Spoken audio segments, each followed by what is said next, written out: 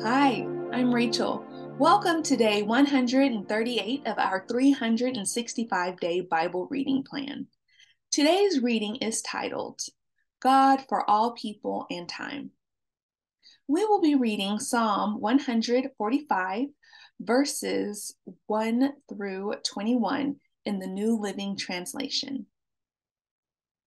I will exalt you, my God and King, and praise your name forever and ever. I will praise you every day. Yes, I will praise you forever. Great is the Lord. He is most worthy of praise. No one can measure his greatness. Let each generation tell its children of your mighty acts. Let them proclaim your power.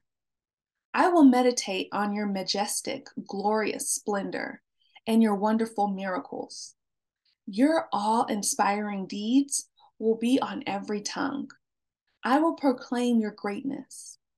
Everyone will share the story of your wonderful goodness. They will sing with joy about your righteousness.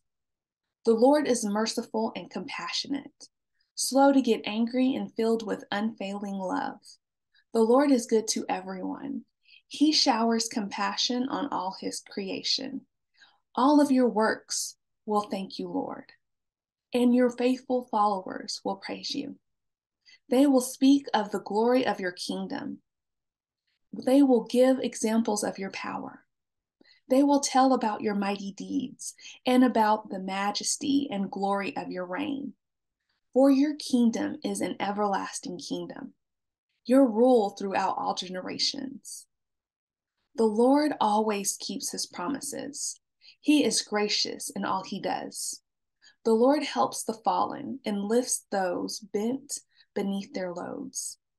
The eyes of all look to you in hope. You give them their food as they need it. When you open your hand, you satisfy the hunger and thirst of every living thing. The Lord is righteous in everything he does. He is filled with kindness. The Lord is close to all who call on him. Yes, to all who call on him in truth. He grants the desires of those who fear him. He hears their cries for help and rescues them. The Lord protects all who love him, but he destroys the wicked. I will praise the Lord, and may everyone on earth bless his holy name forever and ever. Thanks for joining us for today's reading. And remember, everyone has an invitation to sit at Jesus' table. We hope you'll find your story and purpose in God's story.